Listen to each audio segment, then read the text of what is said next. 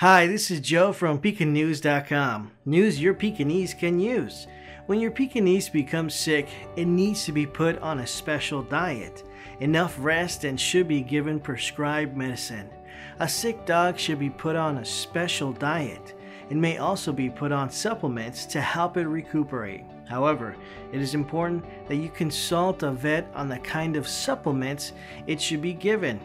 If the dog does not feel like eating, don't force it. Fasting is one of the ways dogs use to eliminate waste and toxic materials. Just ensure that the dog gets sufficient water to keep him hydrated.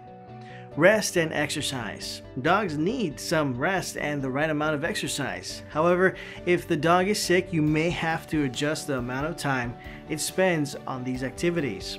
Ensure that the sick Peke gets a lot of sleep and rest.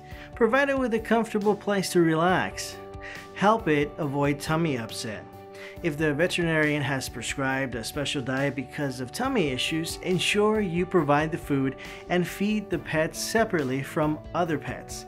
Let all the members of your family be aware of the dietary restrictions and avoid giving the canine treats that could upset its stomach. When your Peke dog is sick, they will not tell you so because they can't speak. As a result, you need to monitor the dog's recovery carefully and ensure that you give it the medication as prescribed. Be on the lookout for side effects. At this point, you know how to take care of a sick dog. Don't let your dog languish in the hospital when it is sick. Take it home and give it good care. You are welcome to subscribe to our channel for more information.